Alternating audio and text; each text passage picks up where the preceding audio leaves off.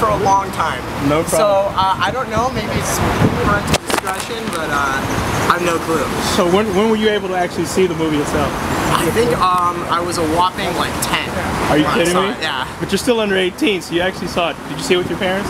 Yeah, definitely. That's awesome. I think they covered my eyes during, there's that first sex scene, I think they covered my eyes. Well, did you know that your brain is the size of both fists put together? I had no clue, man. You didn't know that? I had no clue. I know it's not 8 pounds though, because I remember like looking something up after. I think it was like 13 or something. That's awesome. Yeah. So what about did you know your foot's the same size as your forearm? I had no clue. You know this? Come on, man. You're supposed to know these things. Where do you get all these, man? That's awesome, man. So did you have a good Valentine's Day? Oh, I had a great Valentine's Day. Girl Sarah over here. Awesome, man. I hope you guys had an amazing night, It was man. fantastic. Thank you so much. How about you? How was yours? I was out here, man. You're out here? I was by myself. I didn't have anyone to love on me, but it's all good. I'm glad someone else did.